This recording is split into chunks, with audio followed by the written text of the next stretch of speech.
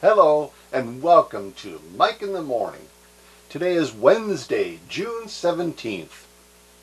On this day, in 1885, the Statue of Liberty arrived in New York Harbor. No, it didn't arrive all in one piece. That would have been quite an effort, hauling that 450,000-pound statue across the Atlantic Ocean from France in one piece. Actually, it came in 350 pieces in 200 cases and had to be assembled on Bedloe's Island, later named Liberty Island, in 1956. The light from Lady Liberty's torch can be seen as far as 60 miles away. Just like the Statue of Liberty, a lighthouse shines its light far into the distance, helping to guide others to safety. You need to ask yourself, are you a beacon of light or a beacon of darkness? Do you radiate light and joy and happiness to all around you? Or do you radiate negativity? Are you sending out positive vibes into the universe? Or is your outlook one of pessimism, antagonism, and hostility? George Washington, one of our founding fathers and the first president of the United States, was quoted as saying, "It's far better to be alone than to be in bad company."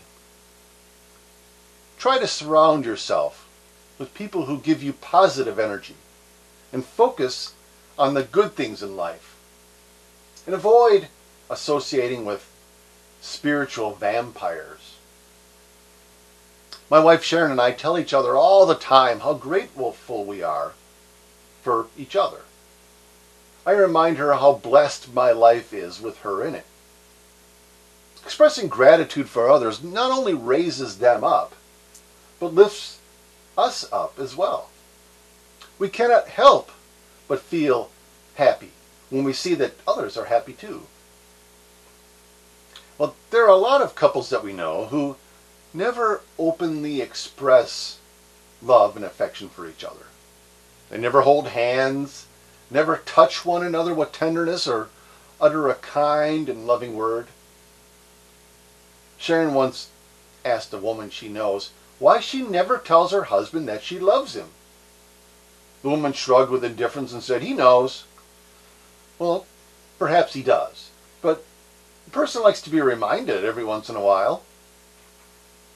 Couples need to set aside one evening a month for a date night. Take some time to remind your significant other how much you appreciate them sharing their life with you. Sharon and I hold hands all the time. It's rare that we can be walking or riding in the car or sitting beside each other and not touching each other in some way or another. Recently, we've noticed a shift in behavior of those around us. Sharon told me she saw that people who normally don't express affection are following our example in holding hands. Maybe it's because seeing us doing it gives them permission to do the same. Perhaps our display of affection serves to remind them how appreciative they are for one another. Kind of osmosis, I guess. All I'm saying is you don't have to make a conscious effort to become a balcony person and lift someone up. All you have to do is be a one by example. Be a beacon of light and not a beacon of darkness. It isn't hard to raise another person up. Comment on something unique about them. Encourage friends to use their gifts and their talents. Offer a kind word to a stranger. As Glenn Campbell reminds us, if you try a little kindness, then you'll overlook the blindness of narrow-minded people on the narrow-minded streets. I'm Mike Cleary. Till next time, have a fabulous day.